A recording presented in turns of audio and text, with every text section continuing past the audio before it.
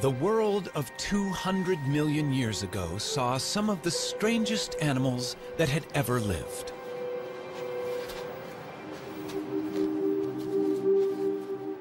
Nothing about them suggested they would become a huge success.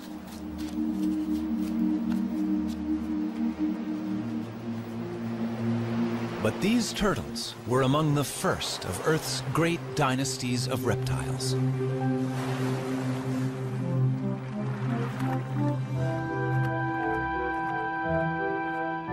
Turtles then and now are unique. Their bodies are encased in armor, and that shell has changed little over millions of years.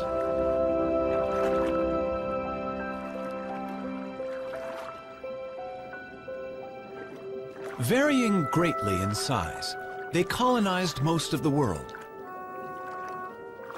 But wherever they live, the basic shape of a turtle's body remains the same.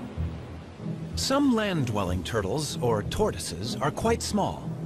Others have become famous as giants. Some long-necked types are at home in and out of fresh water. They and these shorter-necked turtles are known as terrapins.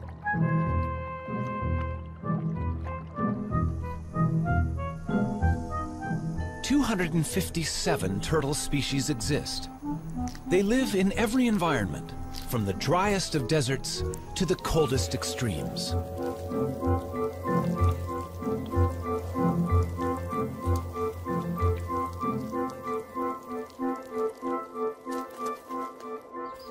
Some that are gentle vegetarians have become welcome visitors to our homes. Others hunt out of our view.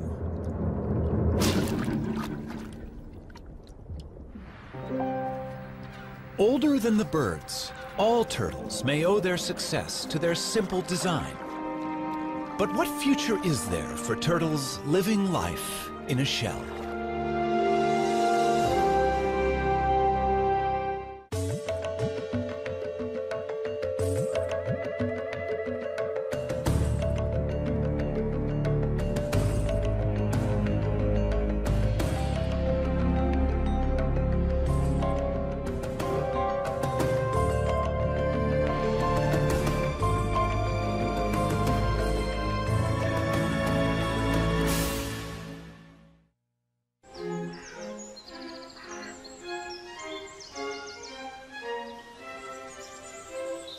Powderham Castle in England is the ancestral home of Lord Devon.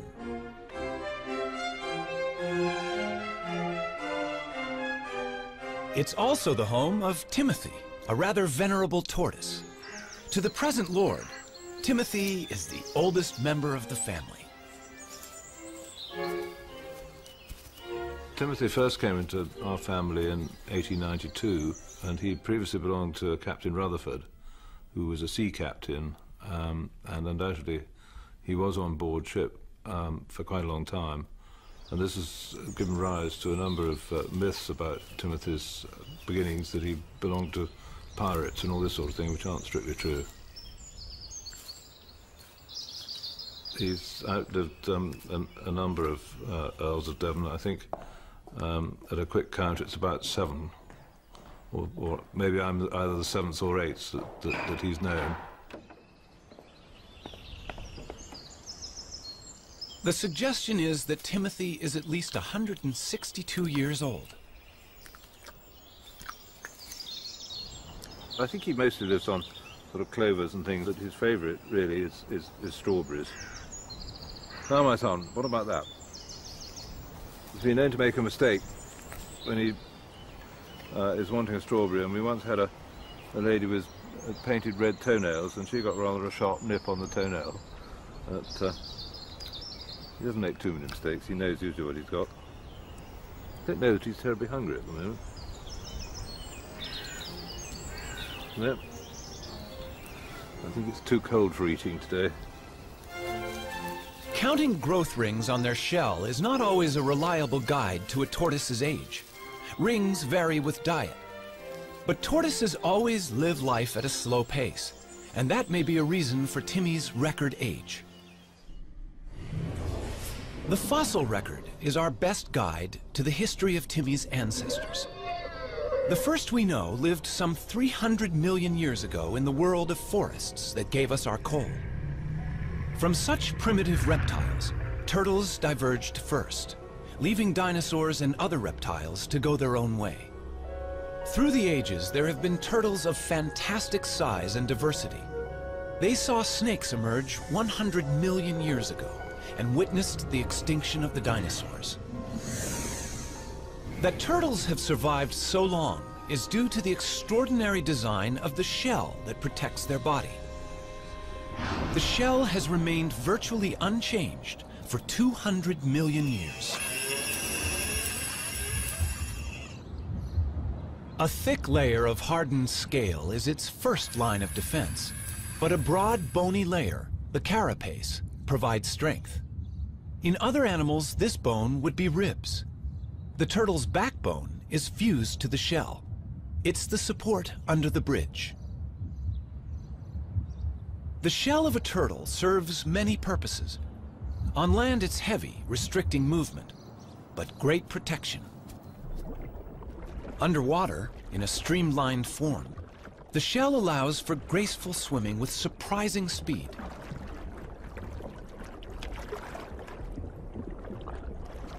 Power is provided by huge front flippers.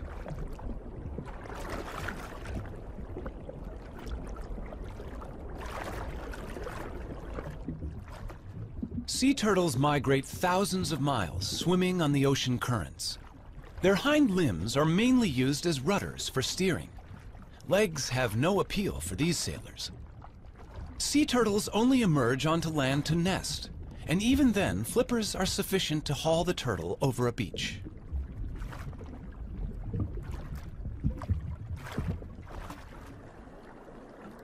Freshwater turtles, or terrapins, do have legs, with webbed toes to propel their streamlined shell. When feeding on the bottom of a lake or river, legs are more useful than flippers. And terrapins also climb out of the water, so their legs are essential.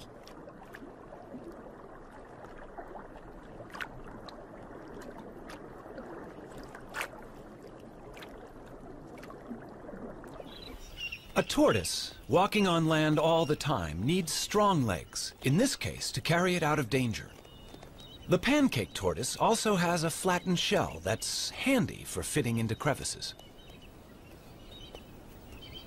A caracal can easily spot a meal in these cracks, but the shell of this tortoise, being flexible, can be tightly wedged in the rock.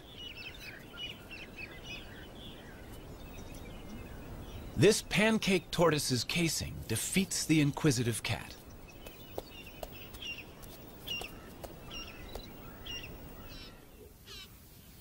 Giant tortoises, and this one on a Galapagos island is among the largest in the world, have no natural predators to hide from, but they need weightlifters' legs to move their enormous shell. This one is hauling a house that weighs nearly 300 pounds and is over an inch thick.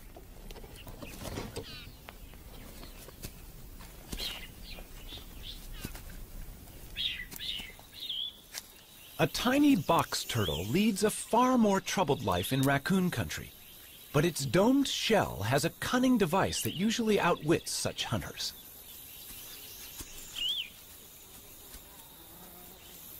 It's time to take evasive action.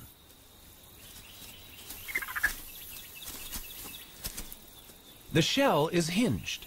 The drawbridge comes up, and all of the turtle, head, limbs, and tail, is safe inside its castle.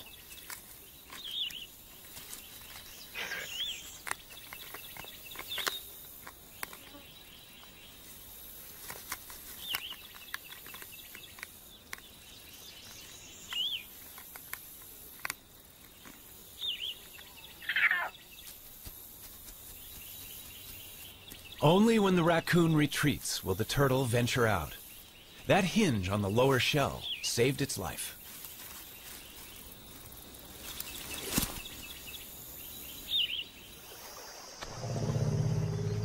The turtle's shell has survived some huge challenges over millions of years. But sometimes, no matter how good the design, the odds can be against it.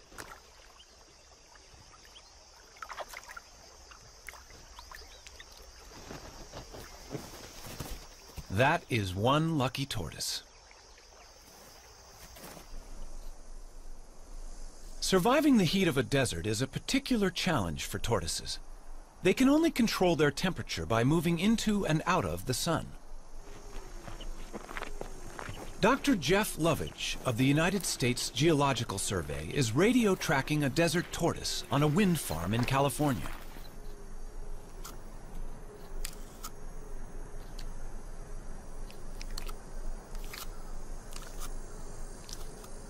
Desert tortoises have recently started to decline, and Jeff wants to find out why.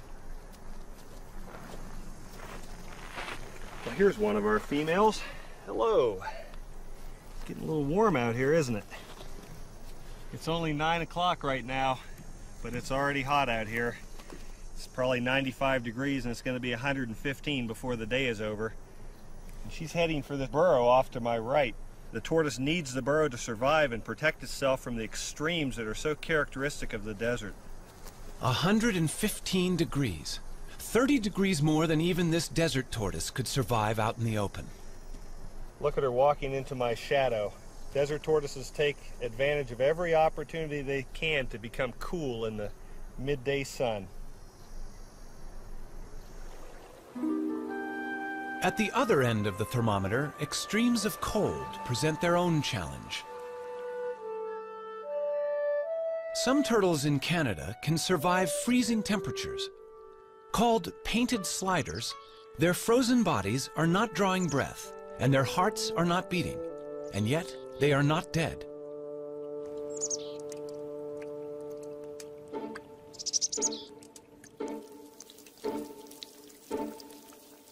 These hatchlings, born in August, freeze and unfreeze throughout the winter until the final thaw in spring. How the cells of their body survive this, nobody knows. Yet the painted sliders leave their nest and start active life unharmed.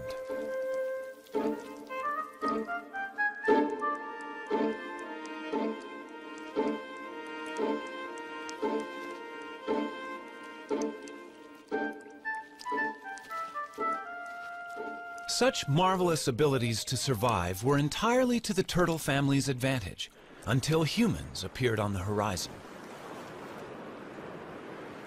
In the centuries before refrigeration was invented, it was sailors who took advantage of the turtle's special qualities. Since turtles can survive for several months without food, they could be carried aboard as a supply of fresh meat. Killing turtles for their tasty meat is a very ancient practice. Wham! That's a direct hit. It's painless for the turtle, though, because we use a special kind of harpoon point, just enough of it to penetrate his tough layer of shell. That is now known to be nonsense. Nerve endings by the hundreds fill both shell and bone, but myths die as hard as the turtles. These turtles weigh from 300 to 500 pounds, and their age is estimated at £1 pound to the year. By the start of the 20th century, overexploitation had brought some kinds of turtles to the brink of extinction. Today, turtle soup and meat consumption continues despite international laws, which attempt to protect endangered turtles.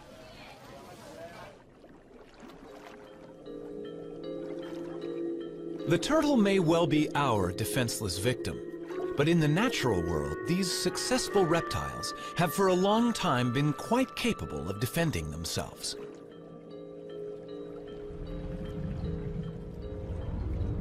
Tiger sharks and their relatives kill sea turtles in deep water.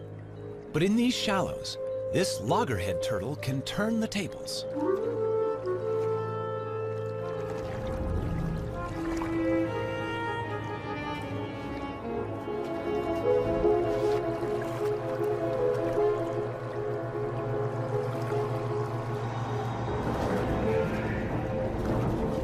The turtle is biting the shark. It has no teeth, but the sharp serrated plates in its strong jaws can inflict serious injury. In shallow water, the shark's movements are restricted, and it has difficulty fighting back. After a breath of air, the valiant turtle can return to feeding. It can give as good as it gets.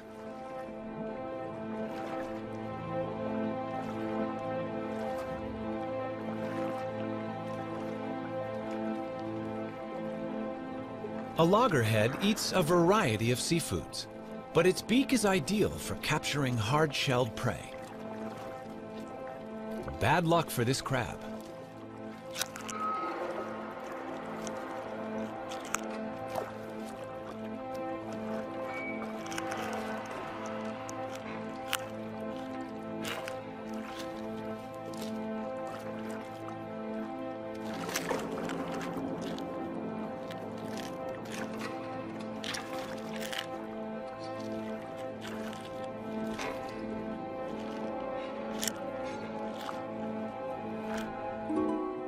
In freshwater, a camouflaged turtle is hunting.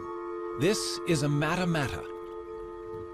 It will blend with the fallen leaves and wait for a fish to come within range.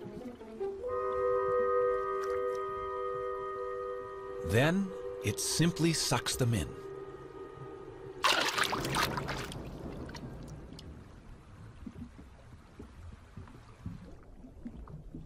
The fearsome jaws of an alligator snapping turtle gape and reveal a worm-like appendage on its tongue. Lured by its wriggling, a fish investigates this death trap.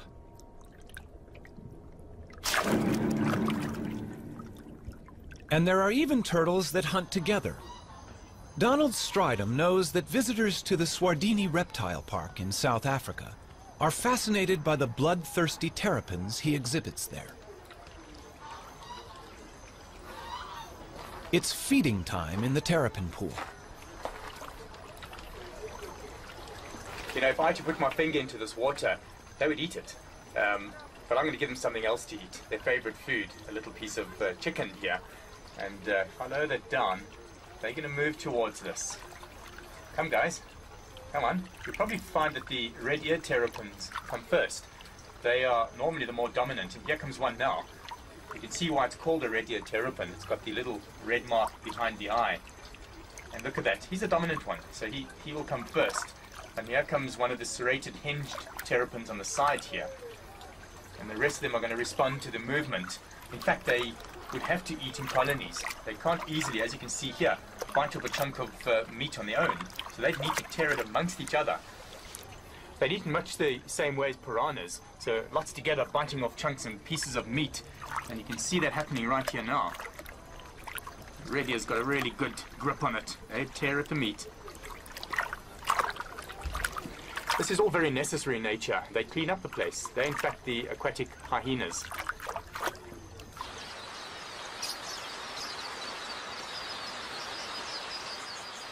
Forget big game watching here. Keep your eyes on these little guys. Eating chicken on a plate in the reptile park is nothing compared with how these terrapins feed in the wild. The predator sizes up its prey, these quelea, which flock in the thousands. One terrapin grabs a bird. The others crowd in to snatch what they can.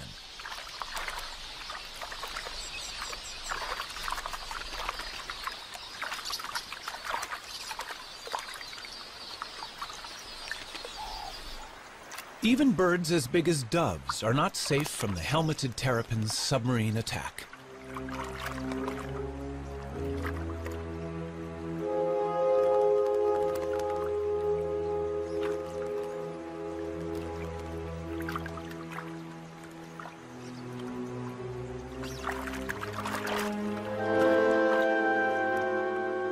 A lone terrapin could overcome the dove, but hungry rivals are on their way.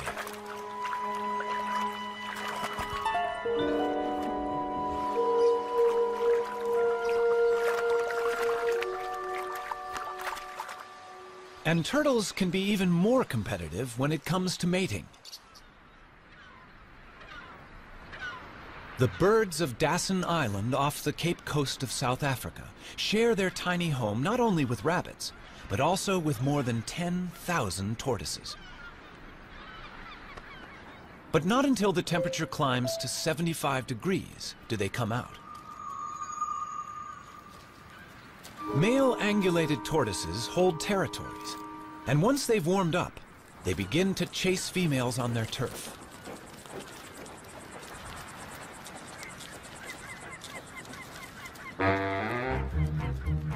Once he's found one, he won't easily let her go. So far, so good, but he's chased her onto another male's territory, which will upset his plans.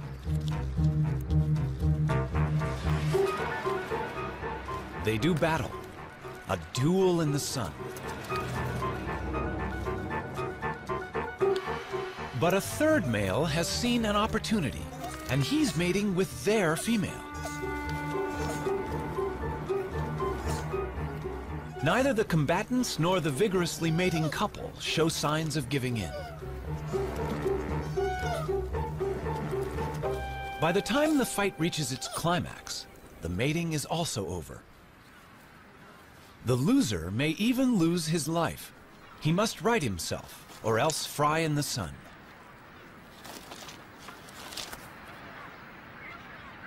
The temperature is rising rapidly. He must get into the shade. But that's hard to find with 10,000 competitors.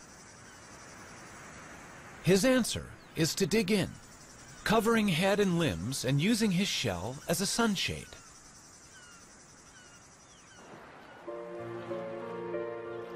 In tropical waters, temperatures are much the same all year round. These male green turtles near Borneo will mate whenever a receptive female is available. The males have the long tails. They're all pursuing one female.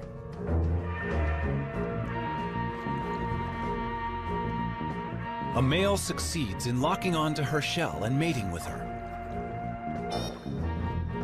Rival males are surprisingly vicious in trying to interrupt his success. These powerful jaws can injure a flipper. And not only the mated male, but other rivals are also getting bitten. But to no effect. The desire to mate is strong, and only when he has succeeded will other males have a chance to take his place.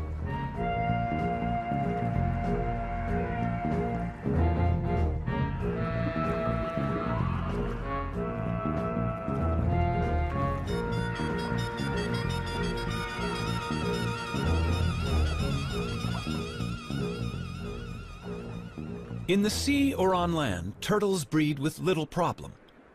But on the unique islands of the Galapagos, a crisis has arisen.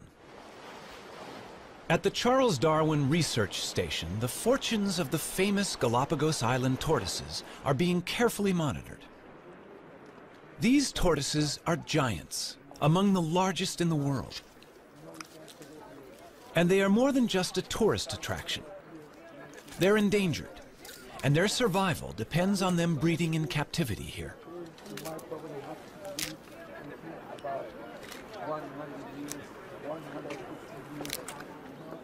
These baby tortoises are the hope for the future.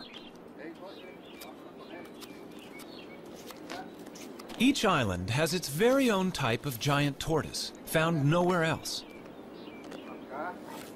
And in these pens, babies are being nurtured until they're ready to be taken to their particular island home.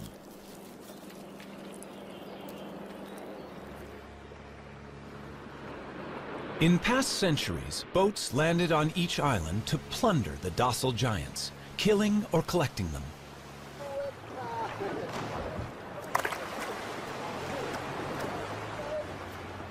Today's boat is helping to right that wrong, bringing in young tortoises to replace those that were taken.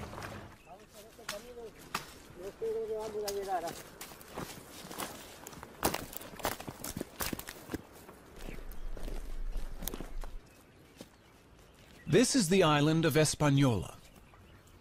The Hispaniola tortoise was once facing almost certain extinction. Now, the future arrives in a bag.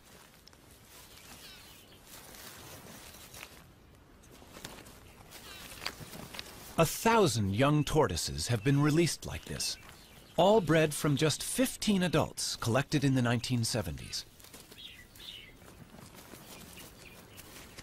They should be safer than they've ever been. Their only enemy was people, and now the poacher has turned protector. In 20 years, they should all be as big as this adult. But this success has not been repeated for the tortoises of Pinta Island. The last remaining resident of Pinta is living out his old age at the Charles Darwin Research Station. They call him Lonesome George. More than 70 years old, he's the last of his species. All the others starved when introduced goats ate the plants of Pinta, and shipborne rats ate the tortoise eggs. Zoos and private collections worldwide have failed to turn up a relative. And even if a mate were found, he could be too old to breed. The Pinta Island tortoise may be the first turtle species to become extinct in the 21st century. The future of many of the world's turtles is a matter of concern. Even the olive Ridley sea turtles, famous for their mass egg-laying on this beach in Costa Rica, are arriving in fewer numbers each season. Randall Arouse is familiar with the spectacular aribata, as it's called, here at Ostianal. Ever since I was a very young boy, and I was always interested in marine biology. But then one day, it was 1982, I was a second-year biology student. I walked into the school and there was a big sign that said, Aribata, we need volunteers. And I thought, well, I've heard about the Aribatas and the turtle nesting. I should go check it out. Then I came to Ostianal, right here at this spot, and I saw the Aribata happening. And right then it struck me. Like I had to study turtles, and I've been doing turtles ever since.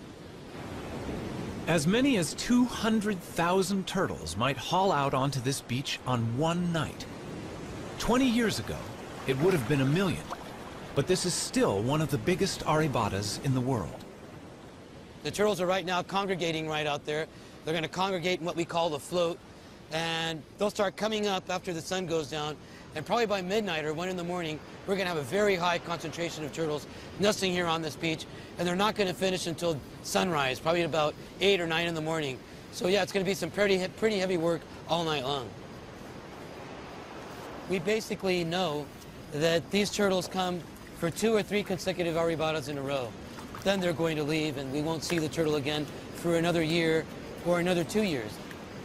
The aribata that we're witnessing now may easily have 100,000 turtles participating. And 100,000 turtles at 100 eggs per turtle, roughly, that means 10 million eggs.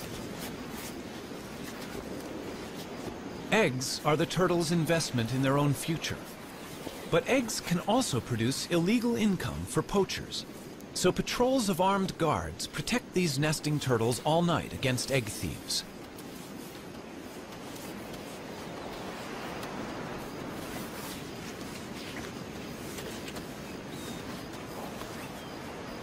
This female may have mated with several males offshore. So each of her 60 to 100 fertilized eggs may have a different genetic composition, which is healthy for the future of olive Ridley turtles. Randall can also inspect the health of an individual while she's laying. She seems to be unaware of him and in a kind of trance. He examines her gently for signs of disease or injury while she's in this curious, semi-conscious state. Just why she enters this trance is not yet known. The studies carried out on this beach indicate that roughly 8% of all the eggs laid on this beach will actually hatch and turn into little turtles. Now, that does not mean that these little turtles will turn into adults. A wild guess is 1 out of 100.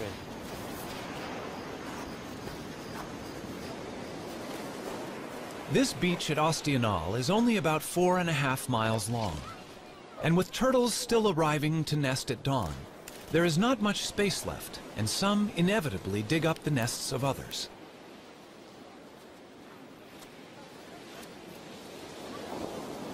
Many eggs get damaged, and the loss is enormous. The collection of eggs is important for the local economy, but local people are only allowed to take them for the first 36 hours of an arribada. It's a conservation plan they're happy with.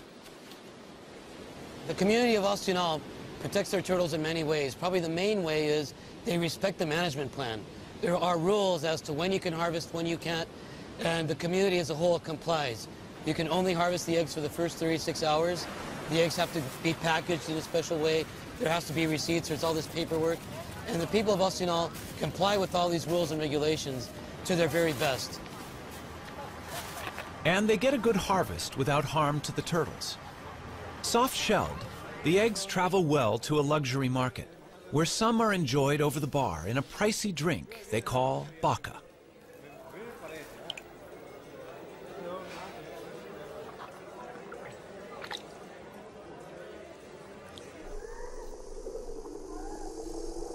Now that more and more people are living where they do, land turtles such as the California desert tortoise face greater problems. This rivalry concerns Jeff Lovage. When you look at what people have done to the desert in the last 100 years, it's amazing that it's survived. I mean, here we have this rugged old touchstone, a place that looks timeless, yet it's changing very rapidly, in a place that was formerly virtually empty of people and now sits in between Phoenix, Las Vegas, and Los Angeles, some of the most highly populated cities in the United States. And we put roads in through the whole desert. We've driven over it in our motorcycles, our trucks, and our off-highway vehicles. We've encouraged the spread of exotic species of plants and animals that are changing the landscape of the desert very rapidly. And the desert tortoise has become the flagship species for conservation in the Mojave Desert. But it has a very uncertain future in terms of how it's going to be able to survive in this onslaught of human population increase. Its charm may be a desert tortoise's worst enemy. People like to have one at home.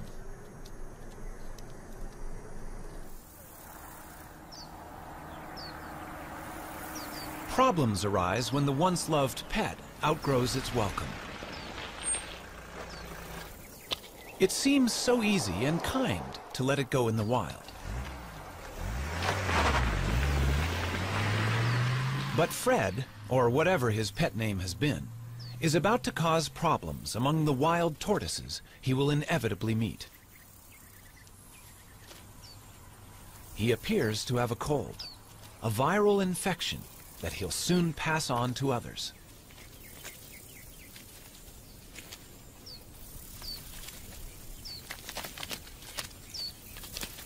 A whole population of desert tortoises may die because one unwanted pet was carelessly released.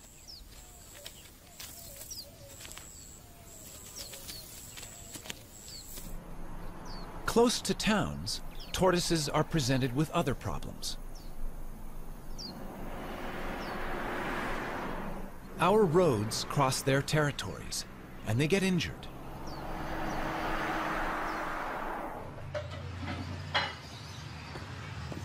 Very injured turtle. Another casualty for the vet. But this one is not from a traffic accident. Hi, what do we have here? Oh, let's have a look. Poor thing. Oh, looks like it's been chewed up by a dog or a coyote or some kind of a predator. Okay, this is just like dead skin, dead scales, so this doesn't hurt. This is just like peeling dead skin off. Fiberglass can be used to repair tortoise bodywork. Sometimes I feel like a cook when I'm doing this. Cover up, but we'll cover it up with another layer. And it should do fine. Down there too. Because of the fact that it's clear, we can see through it and see what that tissue looks like in there.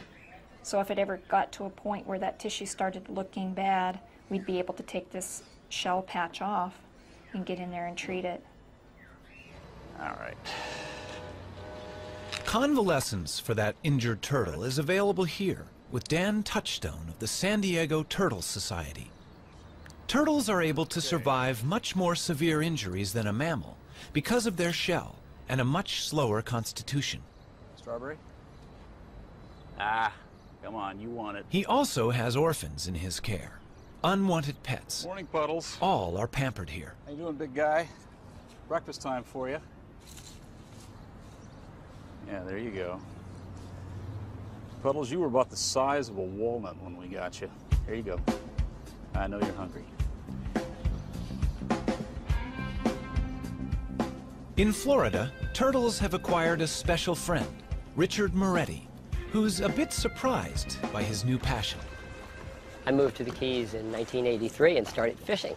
Everybody said, "Oh, you're so great. You came to the Keys to save the animals." No, I came to kill the fish. It just, living in the Keys changes you. You appreciate the environment a little more. Okay. Yeah. She'll be out here by the end of summer. And these are the new babies? Yep. Concerned about sick and injured turtles he encountered in the late 1970s, Richard set up the Florida Turtle Hospital and staffed it with a dedicated veterinary team. Well, she'd have to get a little larger, but yeah, she's swimming okay and she's eating just fine. I filled an old saltwater swimming pool with tarpon and grouper and snapper, and all the children that came to visit said, "Do you have any turtles?" So in 1986, we went to the state of Florida and said, "How do we get sea turtles?" They said, "Well, the only way you can have them is to do something for them." And I said, "Well, what would you like us to do?" They said, "Well, we need a rehabber." And they said, "A rehabber, if a turtle gets hit by a boat, we take it to the vet and pay the bill. We buy the food and pay the bill, and when it's ready, we turn it out." I said, "Well, I can do that." And that was our very modest start of the Sea Turtle Hospital. Guys, eat Watch up. your legs. I got him. There he goes. Okay, that's perfect. But before I moved to the Keys, I ran a Volkswagen facility, and Volkswagens would come in broken, and my job was to find the best mechanics and the best parts. Well, this is the same. The turtles come in broken, and my job is to find the best vets and the best meds. It's the same, except now instead of having to give them the bill, I pay the bill, and that even makes it nicer. There you go. Thanks, Doc. And I didn't get too wet. This little tumor is the beginning of a virus that affects sea turtles around the world.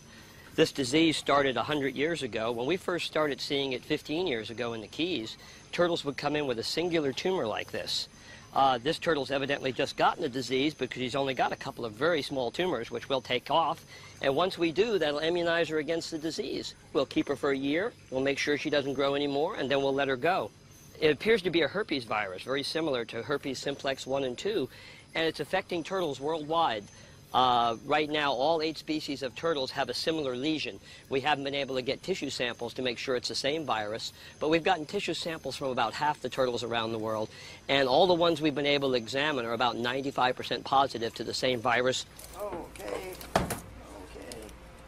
Some turtles infected with this herpes virus arrive in a much more advanced stage of the disease. The team intends to do everything they can, but this turtle has been greatly weakened by the growths.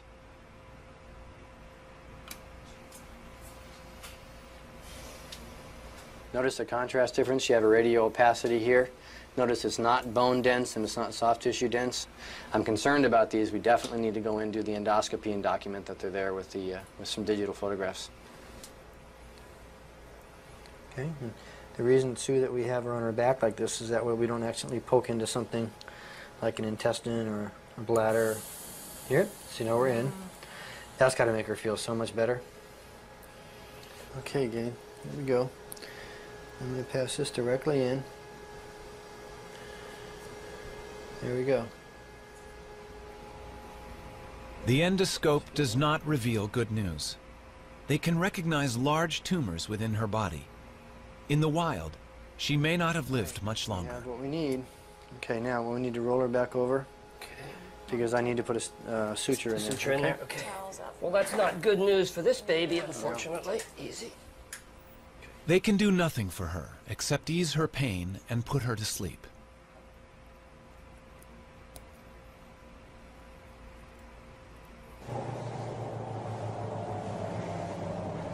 The joy of success helps make up for the sadness of failure. And today, 4 rehabilitated turtles are going home.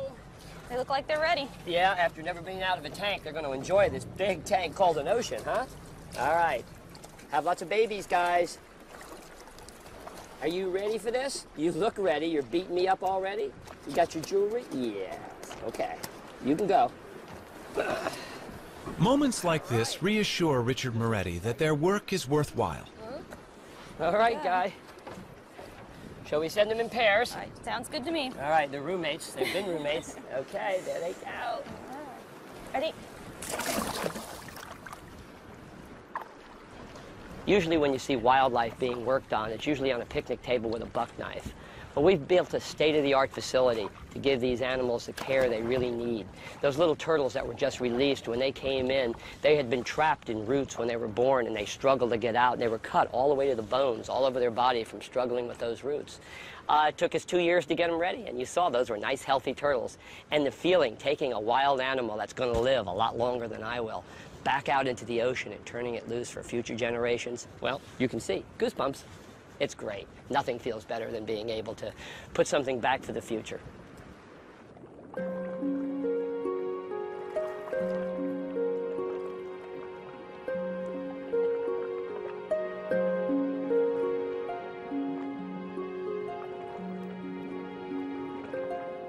Every day, turtles can be seen enjoying the attentions of cleaner fish in the wild.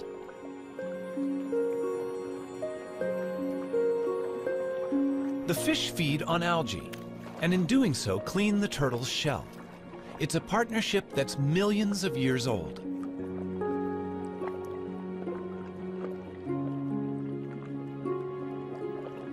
Generation after generation lived in what might have seemed a perfect world.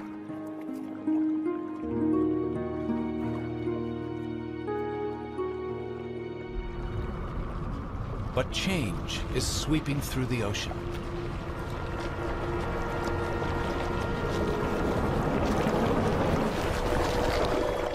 Commercial fishing puts nets into the sea, which can break loose and drift, catching much more than intended.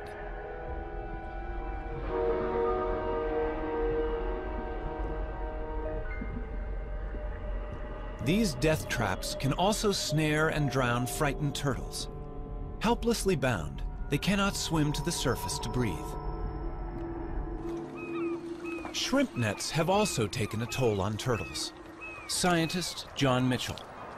In the late 1970s and early 1980s in the southeast region of the United States, we estimated that approximately 40,000 sea turtles were killed incidental to shrimp trawling. And this problem created a need for either a shutdown of the fishery or the development of some apparatus or a technique to exclude the sea turtles from the trawl. What they developed was TED, a turtle exclusion device. It's tested inside the trawl net of a working fishing boat.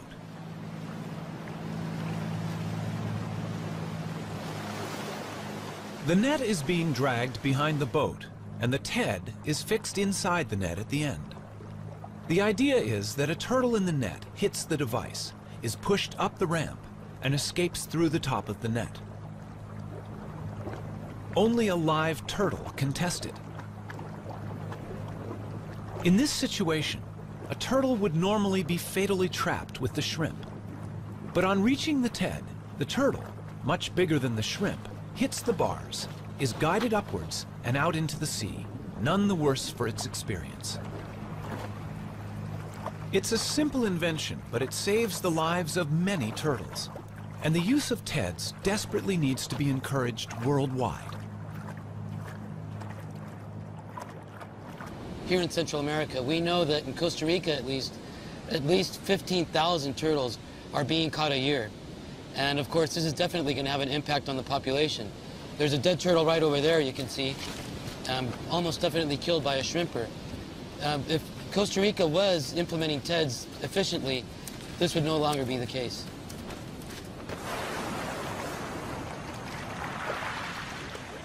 In the sands of this beach at Ostianal, the olive ridley turtles have been developing for some 60 days.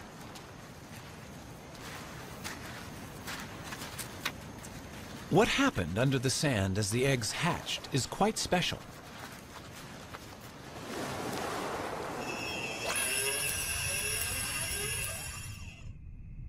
The eggs at the bottom of the nest hatch first. The hatchlings climb to the top of the chamber, and down below, sand fills the space they left. As more hatch, the floor is gradually lifted to just below the surface, and the hatchlings emerge together.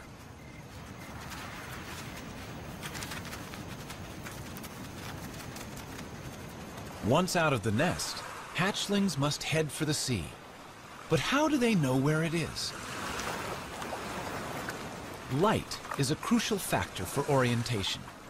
The sea is always brighter than the land. It's thought that when they are grown, these turtles will return to this very same beach to lay their eggs.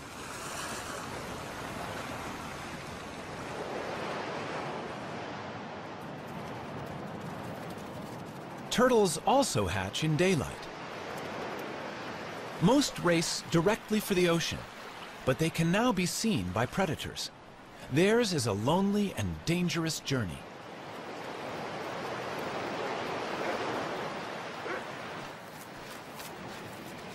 On this beach, almost every animal has a taste for turtles.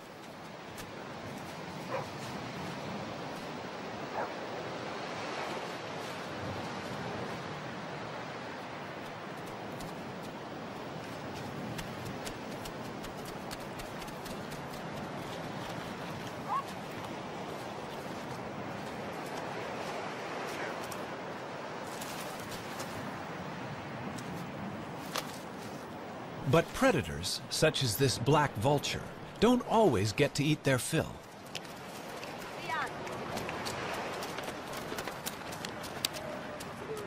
Survival of the turtles is important to the local people. When the turtles are hatching, the women all organize and they go to the beach. They shoo the predators away to make sure that the little turtles can make it into the water. They try to make sure that all these little turtles make it to the water safely, because of course it's to their best interest to make sure that these little turtles make it to the water. They eventually turn into adults and come back and participate in an arribada 10 years down the road. Although some 10,000 hatchlings will survive to become adult turtles, remember 10 million eggs were laid in these sands.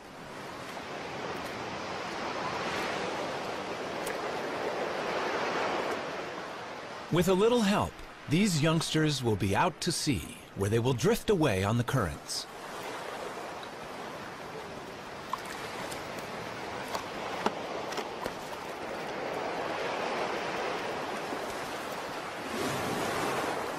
No one knows where they go. Perhaps they hide from ocean predators among floating seaweed, where they can safely feed and grow. But it will be 15 to 20 years before they return to these waters. Before people ever began helping turtles to survive, alligators had been unwittingly doing so for millions of years. Young red-bellied turtles are hatching from eggs laid in the alligator's nest. The rotting heap is warm and humid, as good for incubating turtles' eggs as it is for hatching alligators. Both stand to gain. Alligators eat a good many adult red-bellied turtles.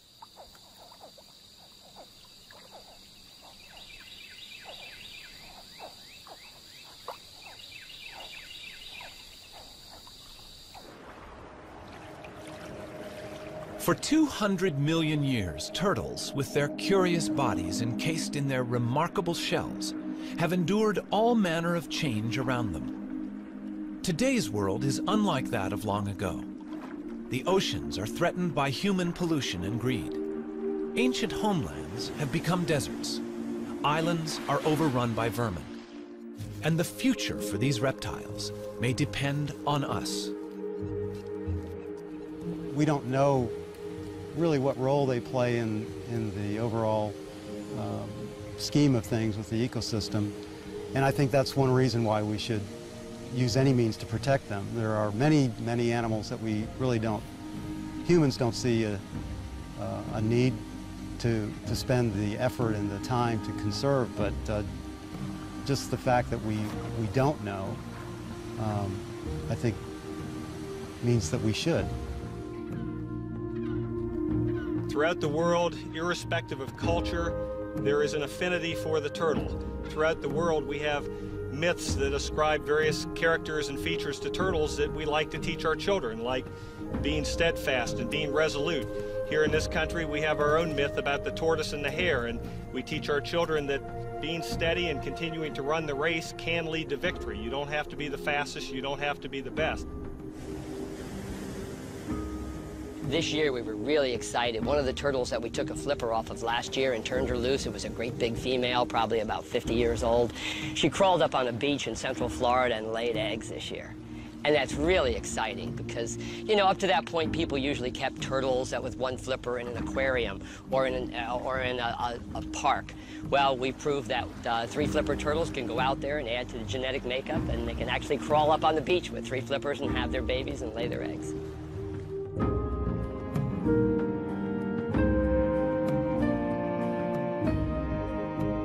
They're 200 million years old. Those are living fossils that we put back in the ocean. And hopefully with a lot of help from our friends that help us work on turtles, we'll see them into the next millennium. But it makes you feel really good. You know, we use so much of our assets and our environment up. It's so nice to put something back for the future.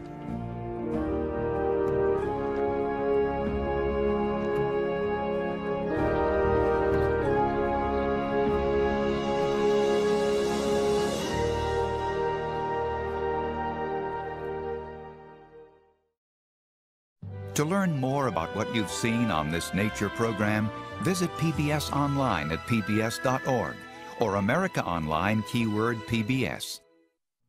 They'd eaten much the same way as piranhas, so lots together, biting off chunks and pieces of meat. And you can see that happening right here now. The radio's got a really good grip on it. Morning, Puddles. How you doing, big guy? Breakfast time for you. Yeah, there you go. Puddles, you were about the size of a walnut when we got you. They look like they're ready. Yeah, after never being out of a tank, they're going to enjoy this big tank called an ocean, huh? All right. Have lots of babies, guys. Are you ready for this? You look ready. You're beating me up already? You got your jewelry? Yes. Okay. You can go.